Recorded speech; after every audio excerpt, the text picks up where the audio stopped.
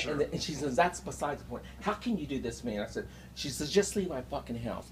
And I said, you know what? And tell Herman not to call me up anymore. How old were you when this happened? I was 24, right before I moved out to my parents' house.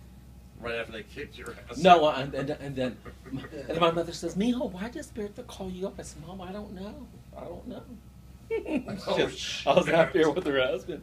I used to do this, Mike, swear to God. Sure. Well, I used to go and I would knock on his door like this, the front door, and his wife was asleep in their bed, and then he would open up, and I'd go, and then I'd put down my pants and get on the floor in the living room and he'd beat the shit out of me while they were all sleeping, all the kids and his wife. Swear to God, as God is my witness. Oh, the fucking whore.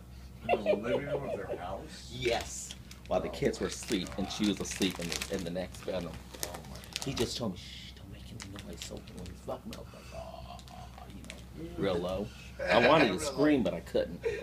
He covered himself up. So did you go really loudly or softly? Fuck me. So I told Debbie that story. Oh, yeah. So Debbie, you ever fucking piss me off, bitch, I'll take your man away. You told Debbie that story? And she looked at me, she's, you're serious, all right. Yeah.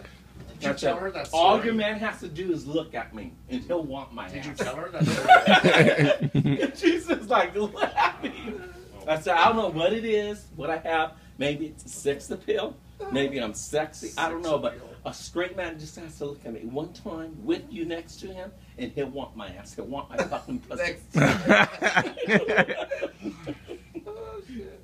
She was like,